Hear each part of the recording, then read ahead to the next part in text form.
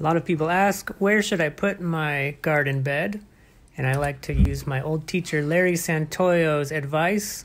The best place for a garden is between your front door and your car door. So that way you'll always see it.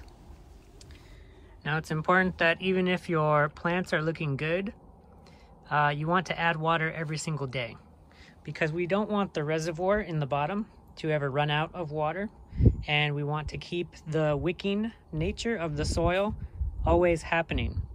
So with this type of a gardening system, a wicking bed, you always add water every single day. If you miss a day, that's all right. It's not going to be the end of the world, but it's better just to add a little bit every day.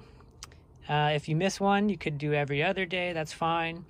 And in all reality, if you go away for vacation for a week or so, these will be just fine, because there's enough water down there for it to continue wicking for a while.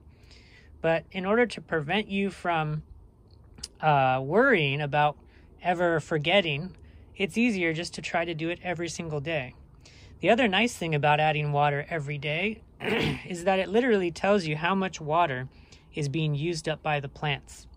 In the case of the garden bed with the plastic mulch on top, there's very little evaporation. Now, in this one, there may be some evaporation, but it's still a good estimate. If we have to add more water each day, well, then that, by definition, becomes water that is being used by those plants, because the water doesn't go down. It's never lost.